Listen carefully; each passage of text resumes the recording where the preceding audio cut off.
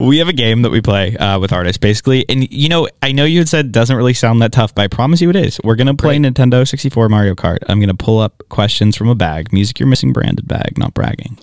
That's cool.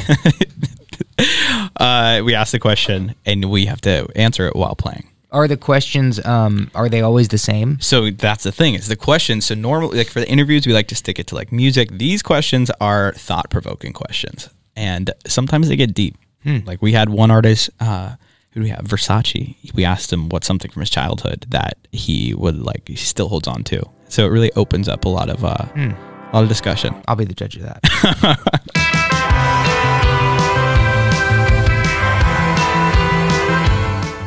3, 2, 1, and we're off.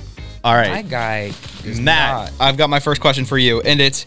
Wait, how are you still driving? I'm holding A. Oh, I see. What characteristic of yours has led to your success so far? I don't know. Your characteristic is... Mine would probably be the fact that, like, I don't factor in the fact that failure is an option. I forget, which one day will catch up to me. Crippling anxiety. Exactly, yes. Sertraline gang. What is the one item you possess that you would run into a burning building to save? Item as in not humans? Yes. I know you have a family. That's too easy. Burning building. Man, I'm thinking of all the items that mean something to me, and none of them are worth burning for. I think... Probably like... Okay. Probably like a snack I really like. What would that snack be? Maybe like Dream Pops. Have you guys gotten into Dream Pops? What's a Dream Pop? It's this little pint of like edible ice cream, but it's dairy free for my lactose intolerant self. Oh wow! I'd probably cruise into a burning house to grab. It's worth it. To grab the birthday cake flavor. At least you died doing what you love. Next question is: what item from your childhood have you held on through adulthood? I could actually answer this very well. Good. An Alf doll. Really? Yeah. Do you know who Alf is? Oh, Alf. Yeah. No. He kind of looks like a penis, and he's brown, or his nose looks like a penis, not his entirety. And he's a really dirty doll based on like early '90s TV show maybe that I had. Okay. I couldn't sleep without, and now I tried to pass it on to my daughter, but she's terrified of it. How does that make you feel? Like, are you sad that she doesn't like it? She likes it, but she doesn't want it in her crib. Okay. So I feel like she respects it, but I respect the fact that she wants nothing to do with Alf. That's nice. Yeah, it's a mutual. I'll have to Google it. I have a dog. I have a real dog named Douglas, but he was inspired by a fake dog named Douglas that I had growing up, and I still have him. I'm remembering all my tricks to get around. Yeah, there's definitely some cheats here. If you went back in time and had to choose another career, what would you choose? Oh, it's over. Do we keep talking? Or Yeah, you can answer it. I'd probably be a history teacher. Really? Yeah, I think that'd be cool. High school, middle school, elementary school. Probably high school or college. I would want older kids for sure. Yeah, at least annoying. The ones that I can relate to the most, because I'm one of them. At least like one kid could have a conversation maybe at that point. Yeah. Oh, whoa, we both did that. What did I do? I think we were just too eager and we both hit play. Oh, that's dumb. All right, so for clarification, fine, that could have been a practice run. This time I'm not playing around. I mean, I suck. What moment in your life would you choose to relive and why? My birth. Why? It would be nice to be present for it and more aware. Yeah, that is kind of like I feel like I really wasn't part of it.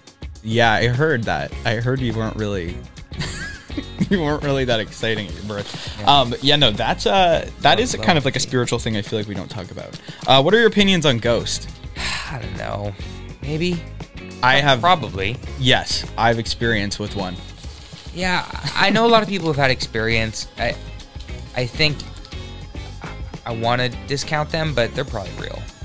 I think that's a good way to put it. I hope they're not real. Well, I guess I kind of hope they're real, because then, like, at least I know there's something after you die, but I also don't want to be haunted by a ghost. Yeah, I don't know if I want to be a ghost either, though. Yeah, that's kind of a good point. Fucking weird. I think I would be a ghost if I could, like, terrorize people only. Next question is, how would your best friend describe you? Ah, man, I don't know. That takes way too much insight. Mine would be just, like, kind of silly. I feel like I'm interviewing you, because you have good answers for everything. Thank you. Yeah, it would just be straight up mania. Mania. But usually in a good sense.